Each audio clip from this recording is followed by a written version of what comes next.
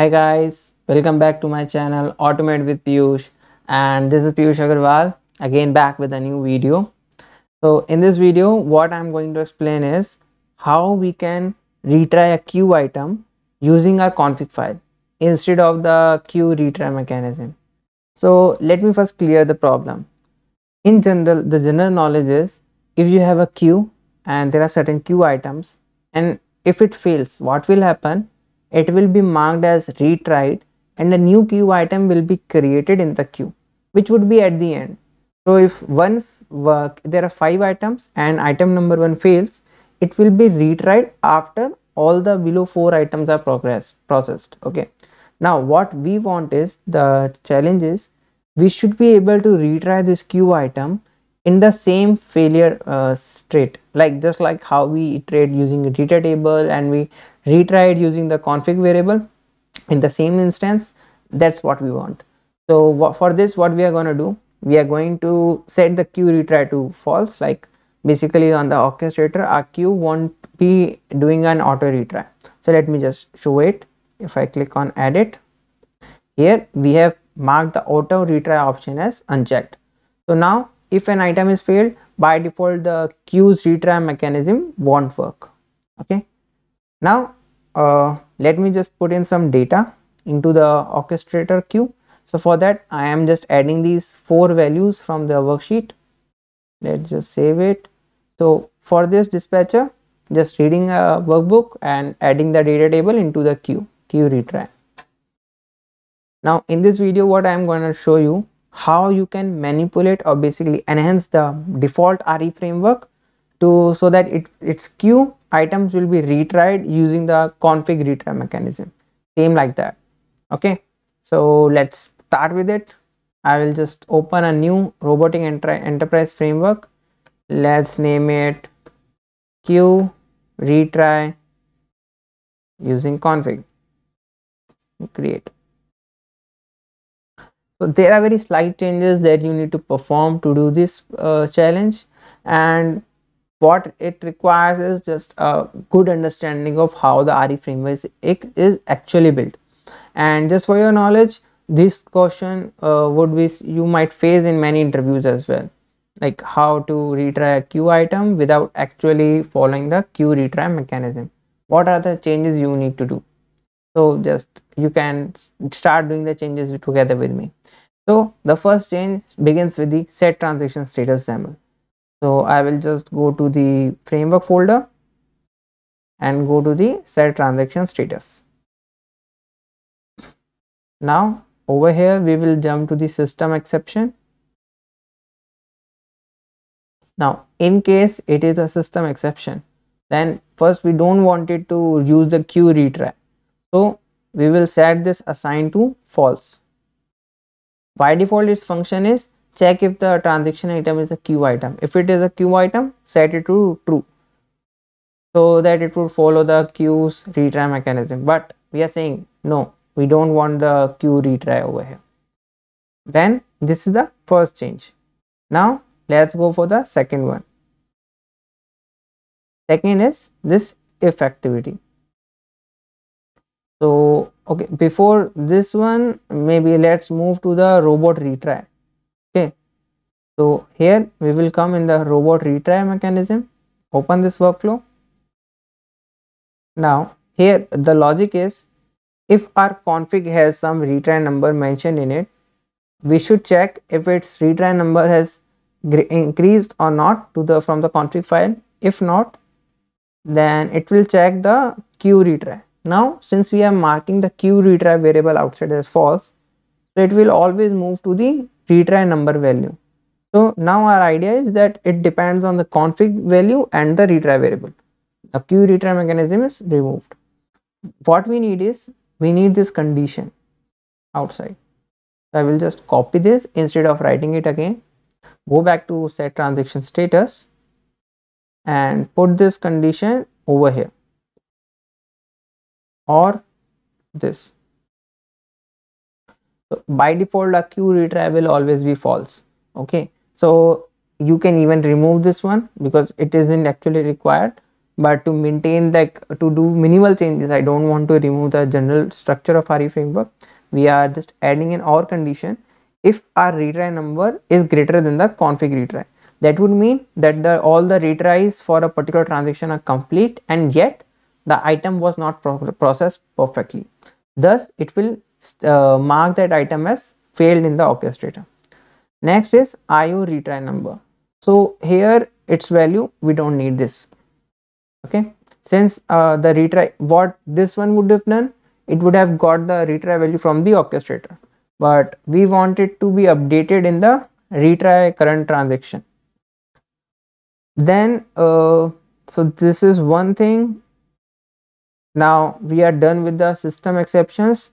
The only changes we have done over here is queue retry set to false, change number 1, add an or condition over here, IO retry number greater than convert to int32, that is change number 2. Change number 3 is our removing the assign activity from here, okay, which is for the retry number value. 3 changes we have done in the system exception. Now we will come out to the main. Now over here what we need to do, I will go to the system exceptions. These are the transitions which denote that from initial state where we want to traverse to which different state. So here I am going to add another transition, move to process transaction. The condition would be queue retry, and its condition should be that the retry count, that is your retry number, should be greater than 0. Whenever your retry number is greater than 0, that would mean that the bot is retrying a particular transaction. As simple as that. So here I will just add a log message,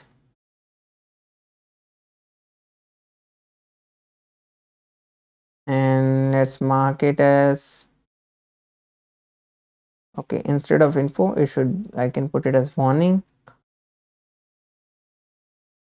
retrying with count retry number dot to string. Okay, and we want this to be moved upwards, or let's check. If the system exception is nothing, then it will go to your success. If your system exception is not nothing, which is in the initialization state, then definitely it should move to the end process state. And if your retry number is greater than 0, so your retry number should be come before the successful.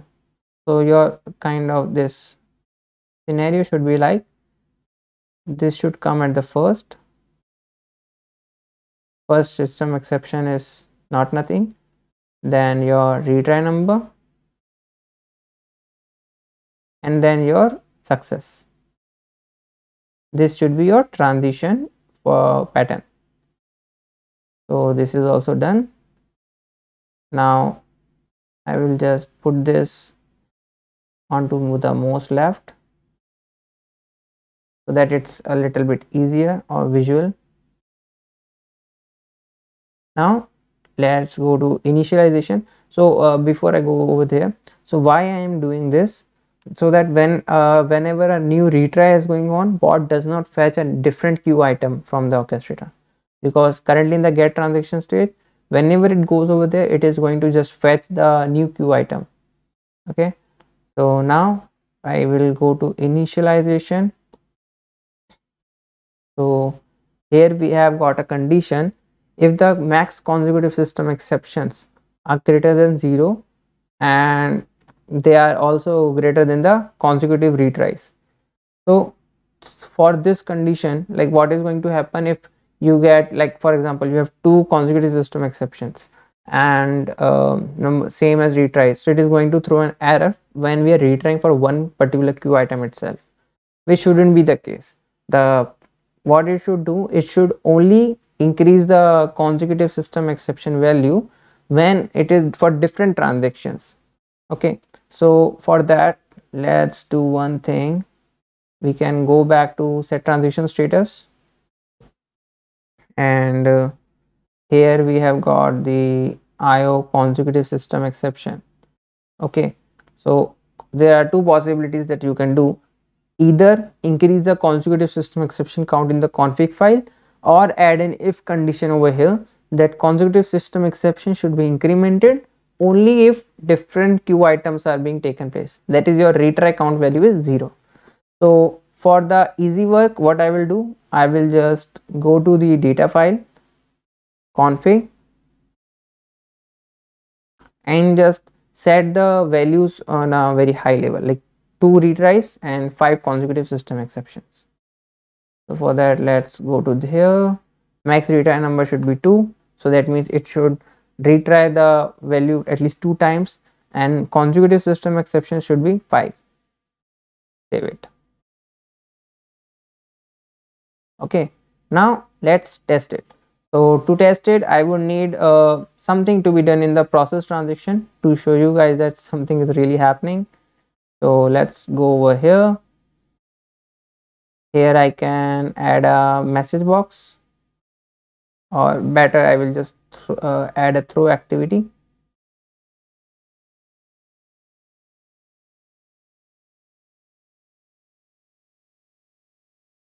And let's throw an exception, new system exception,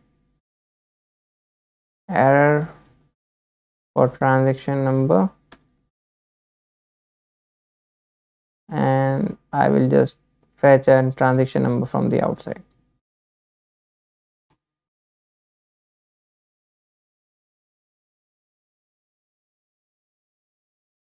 Hope you guys are able to understand. Please, in case you face any issue, you can rewind the video and check it again.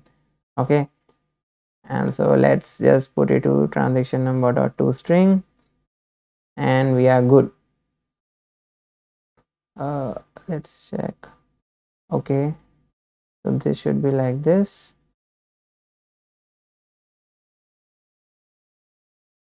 Let's save it, go back to main, import the argument, and add the transaction number value. Now hopefully everything is set, and we just need to test it. So if I go to orchestrator and check how many queue items we have. So currently we have got 4 queue items available with us. Let's just run the bot. And while the bot is running, guys, if you have not yet subscribed to my channel, please hit the subscribe button, like, share and comment on my videos. And you can always reach out to me on my LinkedIn or on my email if you have got any specific queries or need support with something. Okay, I'm always available.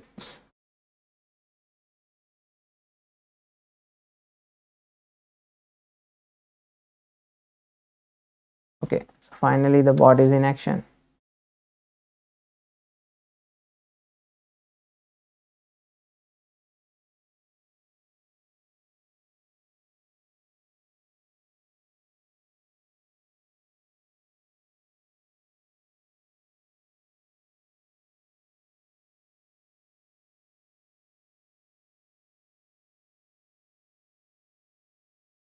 So it's reading its value from the orchestrator. Oh, okay, I have not set the queue name in the config file, my mistake. Let me just put it there. So let's go to project, the folder,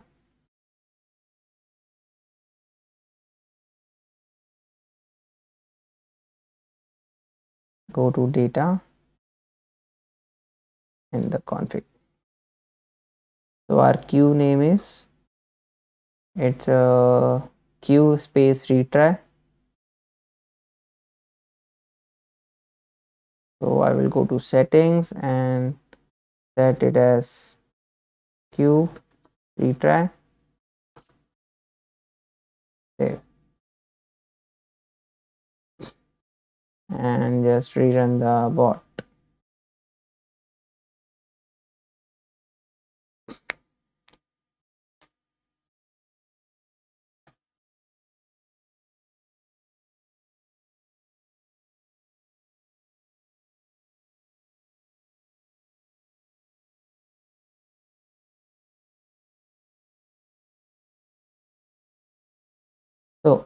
Now the bot is on transaction number 1, as you can see, and here we are throwing an error. Currently our queue status for item would be new to in progress. Okay, now if I just click on continue, it will retry the same transaction. So by default it should have been marked as retried onto the orchestrator and a new item should have generated, but there would be no change over here. It's exactly the same. And if I come back, let's see, it will just move back. Here you can see consecutive system exception is at 0, and here it is retrying with count number 1, and again back with error for transaction number 1. Okay, so that is again it is retrying. Now its retry count would go to 2, and it will mark it as failed in the orchestrator. Let's check. I think it should retry once more because our retry count is set to 2. So it is again trying, it is again retrying. So this is the final retry count. Now if we still see on the orchestrator, it is still in progress state, and this time it will mark it as failed over there, and no new queue item will be generated. So 2 consecutive system exceptions, transaction has ended, and see, if you see, it has get the transaction item, so it has fetched a new item. Now this is for transaction number 2, and over here it is marked as failed, and now it has restarted. Now if I want to process this one, I can simply mark it as ignore right now, click on continue, and it will mark it as success in the orchestrator. So it has successfully tried and went to the third transaction. Let's just grab it. Successful. So that's all that, guys, I wanted to share, like how you can enhance your RE framework to retry the queue item based on the config file, not following the general scenario of like retrying it at the later end. There could be many uses of this. See, the business use case one that I can think of right now, say what if after every exception you need to add some files or snapshots onto some SharePoint, which would denote that why that error was populated, but you also want to show that you have retried that. Like if your queue retry is set to auto retry, it would be retried the later end. How you can map it easy, you won't be able to easily map it that these files belongs to that queue item, and what it will be done, like you will be storing all of them in a folder, and at the end of all the transactions you will be pushing these files, and in case the queue item is processed successfully later on, then again you need to add an logic that to remove those files from that archive. So instead of all these complex scenarios, maybe you can go with this approach, enhance your RE framework and make your work easy. Okay, hope you guys like this video. Please don't forget to like, share and subscribe to my channel. Thanks for watching, guys. See ya in the next video.